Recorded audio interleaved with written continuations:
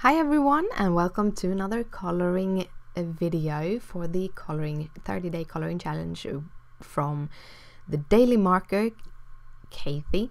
And I am still catching up. I think we are on day 23 or something in the real world, but as I have been sick, and I'm still a little bit sick, I still have a slight fever and a cough and all of those things, but I really want to get these videos out there before these 30 days are up.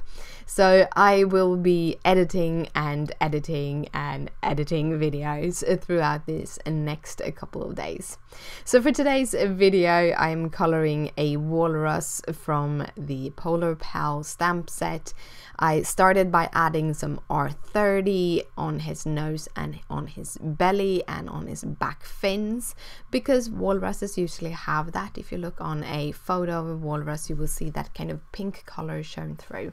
So I'm choosing to go with the R30, but I will be coloring over the R30 with the N0, as I'm using the N grays for the whole walrus, and therefore it will not be as much shown. Also, I don't have to think about trying to blend the pink and the grays.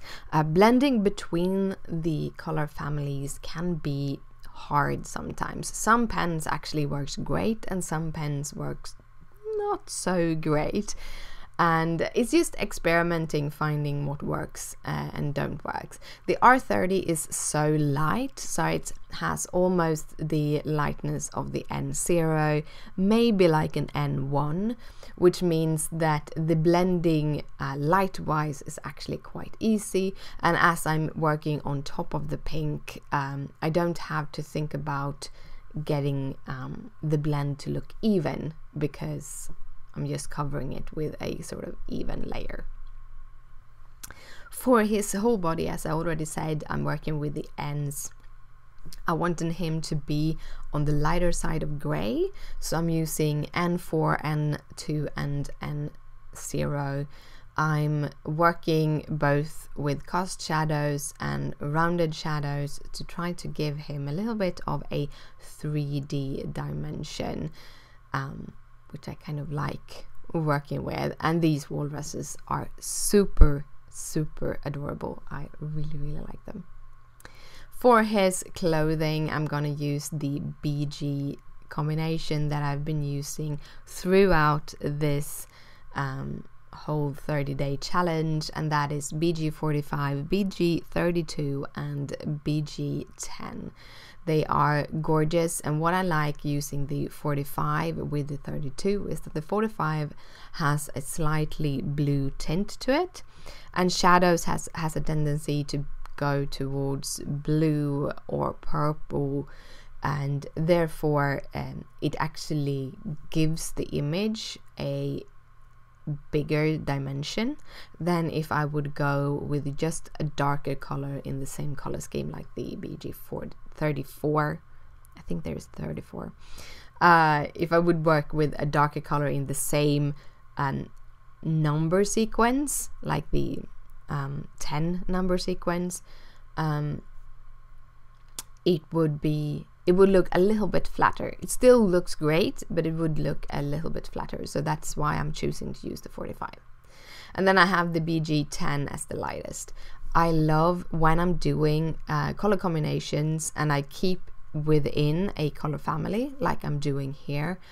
I love going both moving within the last number but also the second to last number. So basically with the last number I would go 0 to 4 if it's possible, or I would jump 2 to 3 numbers, and with the second to last number I would try to keep doing 1, 2, 3, because it does create a more simple blend. To finish him off, I'm using a black gel pen for his nose and his eyes, just filling them in to get them a little bit more shiny. And the last part, I'm adding a little bit of a white gel pen to give those eyes a little bit more life. And that was the coloring for today. If you have any questions, just comment down below. Down below you find all the details and links to all of the supplies. If you like this video, please thumbs it up. It means a lot to me. If you want to see more videos like this, hit that subscribe button if you haven't already.